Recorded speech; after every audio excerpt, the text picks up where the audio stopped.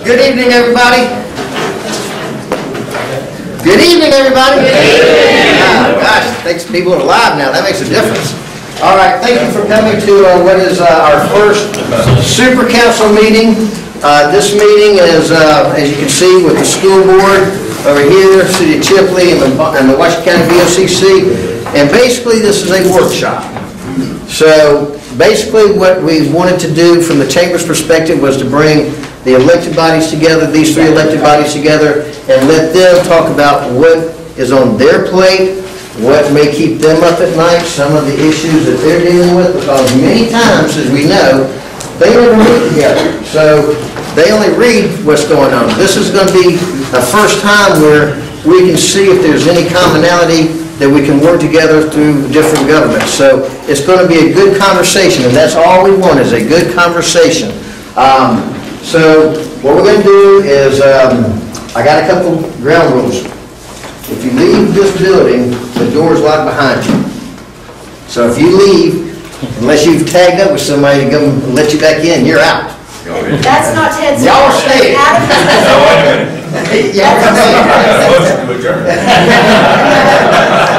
That'll come soon enough. Also, if you have a cell phone on, please go ahead and put it on vibrate, because I'm getting ready to put mine on. God knows somebody will call me. All right. I'd like to start with what we do. Most of our meetings in Washington County, and that is stand and give an invocation, and then a pledge of allegiance. I'd like Terry to lead us in the invocation. I'd like Jim Tan to lead us in the pledge. And the American flag is right there. All right, let's pray. Heavenly Father, we thank you for this opportunity to be together in this beautiful community that you bless us with, in this country that has the tremendous freedoms that we enjoy. And we thank you for the way you bless us. We pray that you would honor all that we do and say tonight, that it would bring glory and honor to you, but it would also better our county and our community for all of the folks that live here. And we ask all this in Jesus' name. Amen. Amen. Salute. I pledge allegiance to the flag of the United States of America and to the republic for which it stands, one nation, under God, indivisible, with liberty and justice for all. Very good. Thank you. Before we get with the elected bodies, I've asked Terry just to say a few words about what's going on at the Chamber, followed by Richard Williams. I know many of y'all know Richard Williams. He is the Executive Director of Career Source. He's also the Executive Director of the Regional Economic Development Arm, Opportunity Florida. And he's going to give you some information that you need to pay attention to. So Terry, would you start off? Yeah, before we do that, let's go ahead and let everybody get. Yeah, we didn't, I'm sorry. Gavel and then your workshop. All right. Washington County Board of County Commissioners to report. Hank, can you do a roll call? Steve Joyner, Commission. Commissioner Bush? Here. Commissioner Kent? Present. Commissioner Abbott? Here. Commissioner Hawkins? Here. Commissioner Joyner? Absent. We'll call the Washington County School Board workshop in session. You know the agenda. All in favor say aye. Aye. Opposed, say aye. And the agenda's adopted.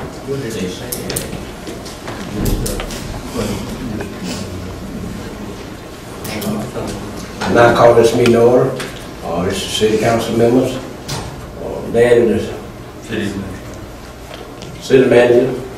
This is the Councilman Ward 2. The Mayor is Ellis Reed, Councilman at Large. All right, we're good to go. Good to go. Appreciate everybody coming today. We're excited to have this a historic day in Washington County.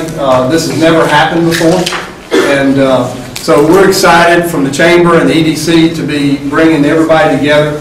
As you know, over past couple of years, the EDC has made an extreme effort to try and bring together and improve communication. We've had several sessions where we talk about issues facing the county, opportunities that we need to work toward, and things that we need to overcome, and try and help us get a vision of how we need to move forward as a county. And one of the things that we continue to realize is we've got to improve communication between the elected boards in Washington County. So what we hope today is just the beginning and that we can have additional meetings like this in the future. We would like to also expand it and bring in other city councils from the other municipalities in the county as well. But we wanted to kind of get it kick-started off tonight with the city of Chipley, the county commission, and the school board, and kind of figure out the format, see what works, and talk about issues and opportunities. As you know, we've got a lot of different opportunities as a county, but one of the things that we need to do is we need to think about all the wins that we've had. There are some extremely positive things that have been going on in Washington County over the last several years. We've got a brand new courthouse, we've got a brand new school, we've got 4-laning happen of 77 and 79. There's been an economic recovery as such in the state of Florida and in the country as a whole. But one of the things that you will realize is that rural communities across the country are not realizing that economic renewal like many of the urban areas are. There's a lot of factors at play there, and we've delved into and talked about a lot of those issues, but those are the things that we've got to figure out how to tackle them head on. And it's going to take a group effort, it's going to take a lot of visionary thinking to try and move forward and see what we can do. I believe it was, and there's going to be some difficult decisions that have to be made, but bottom line is we have to create a vision and then all be working toward that. I think it was Babe Ruth that said that every strike just brings me closer to the next home run. And that's what we need to have, the approach that we need to take, is there's going to be some strikes, there's going to be some difficulties, there's some hurdles, there's definitely some headwinds in front of us for rural counties. But there's a lot of work being done to try and help us move forward by all of these boards and a lot of other folks that are volunteering here in Washington County. So with that said, what I would like to do is turn it over to Richard Williams. He's been a part of helping get Opportunity Florida back on its feet and moving forward and being the force that it should be for rural communities. And so I'm going to let Richard come and give you an update. Yeah, and so, no, I think I'm fine. Can everybody hear me okay? All right. So, and I apologize a little bit for my voice. I think the allergies have got me just a little bit here, but a couple things I want to go over. But before I do that, I just want to say thank you to all of you. I watched the super council process over in Calhoun County that they put in place, and I've seen what that could do. Some of you may have heard about the new high school that they've got over at Alpha. Well, one of the hurdles that they had is trying to figure out how to handle the wastewater situation there. And, so you got the city of Alpha and the school board trying to figure out how they're going to handle that. Well, down in Bluntstown, they had capacity, but they couldn't figure out how to get the lines run up. So what you ended up having was you had Calhoun County, the city of Bluntstown, and the city of Alpha come together through their super council, and they started talking because in their own meetings, nobody knew what the other one was doing. But when they got together and they started talking about it, all of a sudden it started being, well, wait a minute, we can solve this. And what ended up happening is because those three came together, they go to the legislature and they ended up getting the money to run a sewer line all the way up to Alpha from Bluntstown, which, by the way, also opened up all of Highway 71 between those two for some development. But that started at the super council process because of a lot of different things. You've got people, they don't talk, can't talk, you don't necessarily attend each other's meetings, you don't necessarily know what each other are facing. So they found in Calhoun County, at least, that that's become a good way for the different groups to understand more about what the others are doing and what they're up against and ways that they can work together. And so that worked out really well for their community, and especially in that one example. Some of you have heard some of these numbers before, but Ted asked me what really worries me right now. Terry touched on it, and it's the numbers in rural Florida, but especially here in Northwest Florida. So when you look at it, we're looking at labor numbers here in the state of Florida since 2010. Since 2010, the labor force, so that's the number of people either working or looking for work, in the state of Florida has gone up by 5%. Here in Washington County, you are down by 6.8%. Across the whole Opportunity Florida region, we're down by 6.5%. Employment numbers, you've all heard the story, the state of Florida is doing great and wonderful. Employment in the state of Florida is up by 11.7% from 2010 to 2016. Here in Washington County, you're down by 1.9%. You've actually got fewer people working today that live in this county than you had back in 2010. That's scary to me. All right. Look at the school district numbers and the projections going out from the 2010 to 2022 time period, they're expecting the school district populations in the rural area that's Opportunity Florida to go down by about 13%. Washington County is expecting a decline. You're doing a little bit better than the region as a whole, but you're still hurting. And how much money roughly does that mean? Well, each school kid's gonna be worth what, $7,500, somewhere along in there. So every time that we lose another kid in the school district, we're losing more money that's going out to pay faculty and staff and other things. And where do those faculty and staff spend that money? They spend it right here at home. So that's money that we're losing out of these rural communities. And you figure a 13% drop in population, and I apologize for not knowing the number for Washington off the top of my head, but I know in Jackson County through 2022, they're projecting 1,000 student loss. At $7,500 a student, that's a lot of money. Year after year after year that's gone from your community. But what also scares me as the workforce director is that is our future labor force. Those are the people that once they graduate the school system, once they graduate the technical college, they're going to work. They're going to work in your community, we hope. And so we're losing that future labor force. So at a time where the state of Florida is seeing employment rise and seeing the labor force rise, we're seeing a decline. Where that really hits me at is anybody that's looking at your community in terms of trying to locate a business, what's the number one thing right now that employers are saying that they're worried about? Labor force. That is the number one concern that employers have today, is do you have a labor force? Before they even get to the question of is it a trained or a trainable labor force, they want to know, do you have the bodies?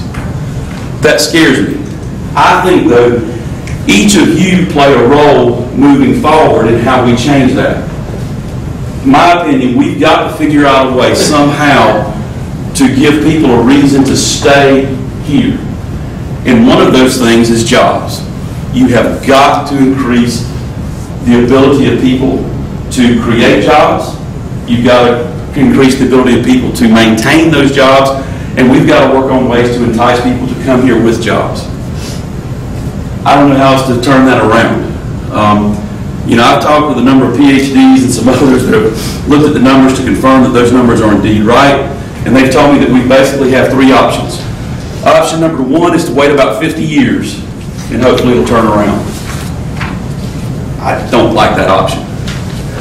Option number two is to find gold, rubies, or oil in the ground. Option number three is to get a destination employer to come somewhere in this area so that people actually want to move back here to get a job. And unfortunately, somebody told me the most likely of those options might be finding the gold, oil, or rubies in the ground. But that's given the current situation. I think there are some things that we can do to change that formula. And we are working hard. I do want to thank all of y'all because we've had a lot of cooperation out of Washington County in the past with Opportunity Florida in our efforts. We've got some things going on. We're trying to make a difference in the region. We've had some projects that we're working. Unfortunately, the legislature is not exactly cooperating this session. It has been one of the most interesting sessions that I've seen in a long time, and it looks from recent news to be getting more and more interesting every day. We've got some items up that we're trying to get through. We don't know. Right now, we were promised at the start of the session that rural was going to be on everybody's mind. They were going to work for rural. Unfortunately, we got tied up in the fight over Enterprise Florida. Kind of sucked all the air out of the room, and a lot of you have read about that. But what you might not realize is what also happened is any bill that was moving through the House or the Senate that referred to a statute that included our Enterprise Florida in the statute was basically dead. The Senate was going to move it, okay. The House was not going to move it unless you agreed to take the reference to Enterprise Florida out. Well, if you agree to take the reference to Enterprise Florida out, that's fine, but then the Senate's not going to take it up. So we're stuck in the middle. There were several rural bills that we got to move in the Senate. Some of them moved through all their committees. Some of them finally just stopped because the Senate, quite frankly, realized we're wasting our time. We're not getting any movement on the other side, so what are we going to do? And that was good, man. So, with that being said, nothing like embarrassing yourself in front of everybody by wetting your pants, right? So with that being said, I do want to say, what's keeping me up at night, quite frankly, is that labor force issue. And how do we start keeping our kids here? How do we start building and getting more than just our kids here? And I can tell you from a survey that we did in Workforce a number of years ago now, our kids told us, the brightest kids in the class said they wanted to stay here. They want to be in this area. The kids that reported the lowest grade point averages actually said that they wanted to leave. But when we asked them where they thought they would be in 10 years, what they said was the kids that reported out the highest grades thought that they would have to be somewhere else because they didn't see an opportunity for them to be here. The kids that had the lower grade point averages, they said they thought they would be here because they didn't think they'd have an opportunity to leave. That is also scary. So I'm open to questions. I didn't know, Ted, if that's what you wanted me to cover, if you wanted me to mention anything else, but I would tell you, you all have a role in this going forward. From an economic development standpoint, I've got to say, you've always been a pleasure to work with here in this county, both as a workforce director and as the Opportunity Florida director. And I just hope that continues going forward. If there's anything I can do to help you out, let me know, and we'll be glad to work with you. Why don't you mention, since we're looking for some people to go with us next year? Yeah. Mississippi. So, how many of you heard about the Golden Triangle area of Mississippi and the 60 Minutes area story? Okay, so, on May 21st, we are taking a bus from Marietta to go to the Golden Triangle of Mississippi. We will spend the night on the 21st. We'll take tours on the 22nd, small tour on the morning of the 23rd, and then we'll be coming back. Opportunity Florida is paying for the hotel rooms, all of the meals, I think, but one, and the bus trip. We have an invitation out to somebody from the county to go as a member of Opportunity Florida. If you'd like to go, we may have a few other slots come open. So if I've got some folks, from leadership positions that are interested in going, we need to know that. We need to know it rather quickly because we are starting to fill all those slots. We are going to meet, for those of you that saw the article, Joe Max, who is the economic developer from that area. We're going to be spending some time with him. The trip is also being put together for us by Grace Woke. Gray is the former Secretary of Commerce for the state of Florida. And we're going to probably, not confirm for sure, but we're probably going to spend the first night having a barbecue at his parents' house out on the lake. So he grew up right around in that area, so he's really getting us in the doors with some folks. I know we're touring the PACCAR engine factory that's out there. We're going to tour we've got a couple of helicopter sites we're going to tour that's building for Sikorsky and a couple of other military applications. We're also going to be meeting with some local officials. I think that's the part that would interest you the most, is we're going to be meeting with some local officials to talk about the things that they did to turn that area of Mississippi into a job loss area, into an area that's created thousands of jobs. So if you're interested in that, just get up with me and we'd be glad to have you go. We really do need to make sure that we've got somebody from all of our member counties attending. Any questions for Richard? All right, very good. Thank you very much, Richard. Thank you so much for all your work. Okay, Ashton, if you want to.